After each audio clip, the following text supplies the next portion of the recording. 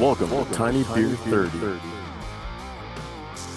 For today's Tiny Beer 30, we revisit the Coast Brewery. Known for their delicious craft brews and exquisite menu items, the beer of choice today is their double IPA, the Fog Cutter. This brew comes with a smashing ABV of 8.7%, just the way I like them, and has a bit of a bitter palate, with a complimentary set of malty notes and aromas. A perfect beer to quench any IPA lover's thirst.